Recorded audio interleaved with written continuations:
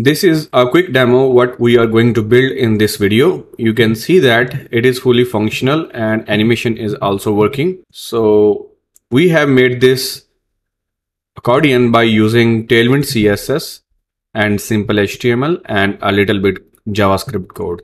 If you also want to learn how to build it, then please continue watching this video. Hello and welcome to Ayaz Tech channel. In today's tutorial, we are diving into the world of web design by creating a responsive accordion using Tailwind CSS. Now you might be wondering, what's an accordion? It's a collapsible list of items that can be expanded or hidden. It's not only useful but also elevates the UI design of any website. As for Tailwind CSS, it's a game changer, a utility-first CSS framework that lets you create custom designs rapidly. So let's get started. For this tutorial, make sure you have a basic grasp of HTML and CSS, Node.js and NPM installed. Though this is only if you are keen on setting up Tailwind from scratch. And of course, a text editor, I will be using VS Code. If you are just starting out, the quickest way to use Tailwind CSS is by linking it to CDN. For the pros out there, we will also cover setting up Tailwind with NPM or Yarn and purging any unused CSS to ensure your builds are optimized. So let's jump in. So currently this is the Tailwind CSS website that I have in my computer running. It is very simple and basic hello world that you can just remove and start from scratch. First of all, I would like to add the background color.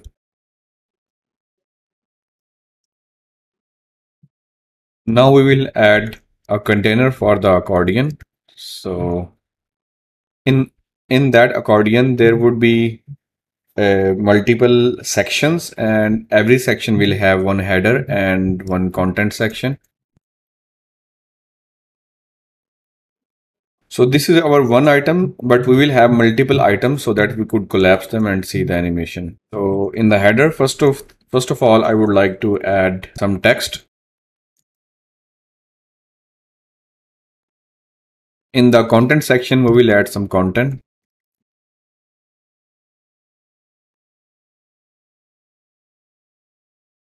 All right. So this is how it is looking right now. So first thing is that I want to limit the width of this container. So for that, I would add, actually, we don't need to add the marginato because it is already in the middle because of the justify center, and it is vertically in the middle because of the item center that we have already added in the body. So now I need to add some padding around my header. So let's do that. And also I need to add some background color that should be darker than the background of the body. Now I need to add some border radius, but before that, let me change the text color. So maybe we should add the text white to all of things in the body. I guess the header section should have the bold text. This is our main accordion, so here I will add border radius. I have to add overflow hidden so that we could see the difference for the radius. All right. Now we need to add some background color to the content as well. Okay, next we need to add some padding to our content. For that, we will just use p-5. You can add more padding if you want to, maybe 8. Okay, next I want to add some line height and I want to increase the text size. I think XL is fine. Further, I want to add margin bottom below the paragraph tag. So just add MB5. All right. And maybe the text color should be different than plain white.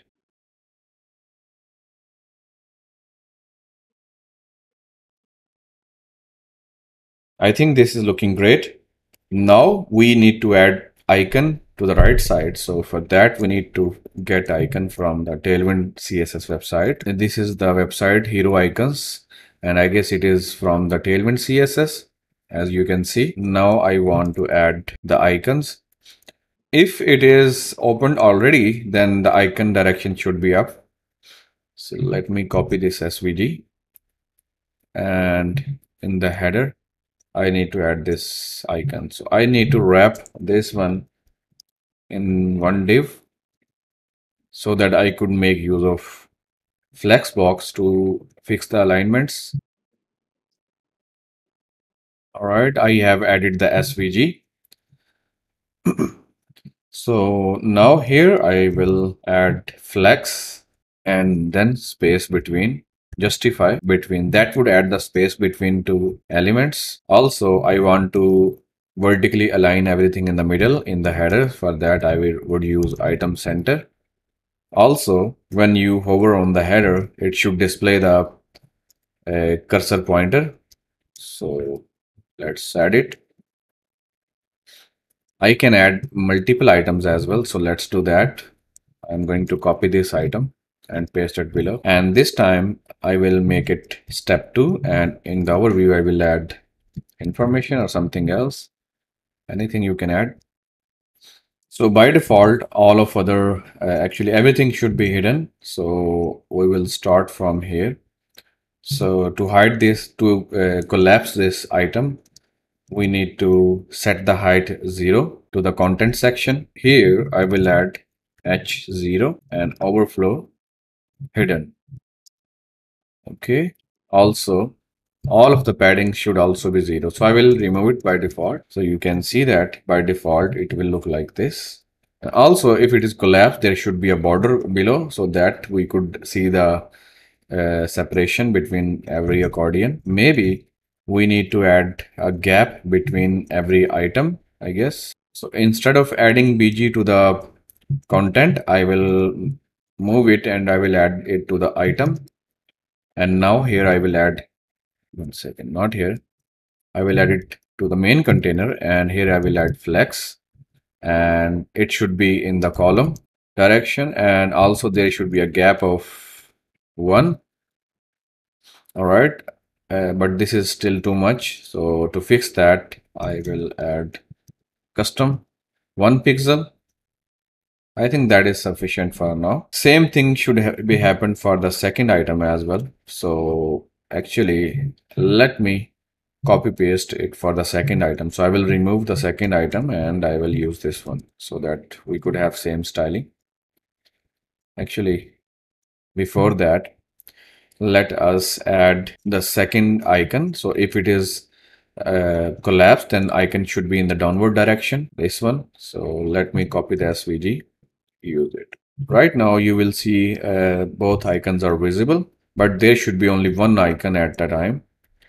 So for example, if it is uncollapsed or if it is collapsed, then one of the icons should be visible.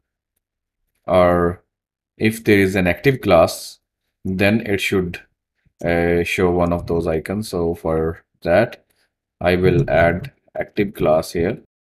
So basically this icon should be visible if the item is active, and if not, then this icon should be visible. So I can add another class here, active icon, and you can call it inactive icon. Okay. Now we can design it in the, so we have to use the input.css file. For that, I would use item dot active, and here I can say that if it is active, then we should display none the inactive icon, and we have to add it here. Okay, and here you can use apply and add the Tailwind CSS class hidden. And now let's test it. So you can see that it is hidden. So in the opposite case, we want to display none to the other icon, that is active icon, if there is no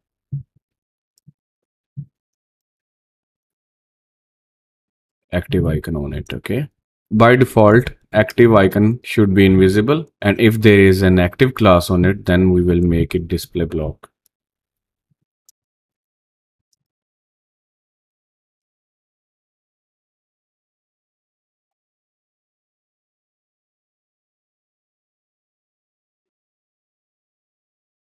Now let's remove the active class and let's see if the style is working for the other case. Okay, yes, arrow is working. And also if there is an active class on it, then the content should be visible and the height 0 should be removed. So we can by default remove from it. So in the input.css file, I need to add item.active and space content. Actually, you can say that if item is not active, if it has no active class, then in its content, I want to apply these classes. And also I want to add all of the padding by default.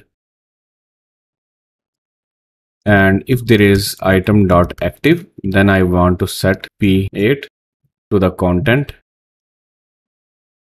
And if it is not active, then I want to remove the vertical padding. So for that, I would set py0. Okay, now let's remove the active class again and let's see if that works correctly. Okay, I think everything is working correctly. Last thing that we need to do is that we need to add some animation to the content area. For that, I will add transition. You can use it for all, and you can use the duration as well. Maybe 500. We can change it if we don't like it. And now I'm going to remove the active class from it. And after that, let me add an ID to it, accordion. And now we will make use of JavaScript to register our events. For that, I add a script tag, and here I will get all of the items in the accordion. For that, let items of document dot get query selector all. That will give us all of the elements with that selector.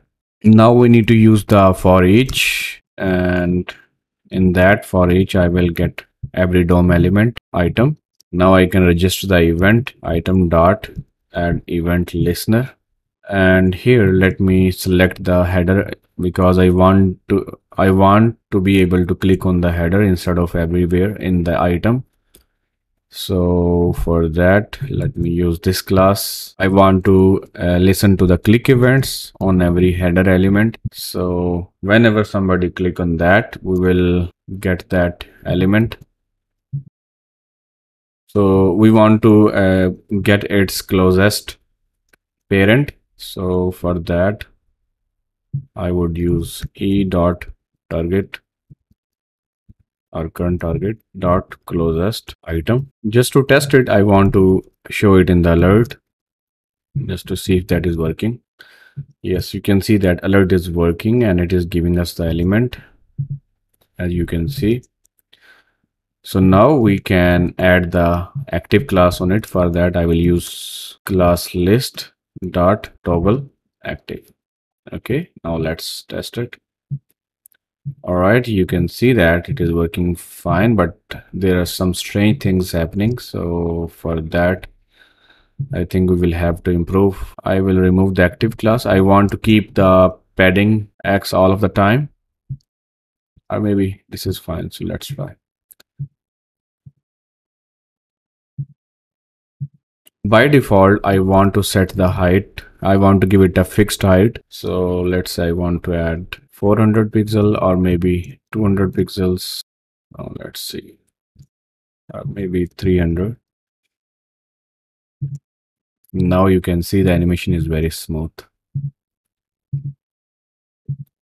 Now we can add multiple items. So let's do that. Okay. You can see that now accordion is working fine. You can add another behavior as well. So for example, if you click on any other item, it should collapse all of other items first, then it should activate that item. So for that, select all of the items like from here, and I will use the for loop again. So make sure to add it here as the first line of this function, and I will pass a callback function. For that, use the class list, and I want to remove the active class. So this will basically remove all of the remove the active class from all of the items. So let me actually add a comment here. Okay, now let's try it. You can see if I click on any other one, then it will collapse all others and it will activate the item that we just clicked. Let me make some changes. For example, I want to add different titles in every heading, in every header.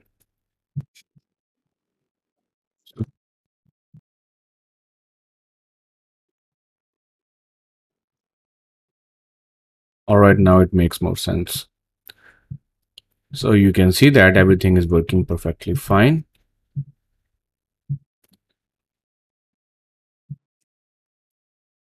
All right, look at what you have created, a beautiful responsive accordion using Tailwind CSS.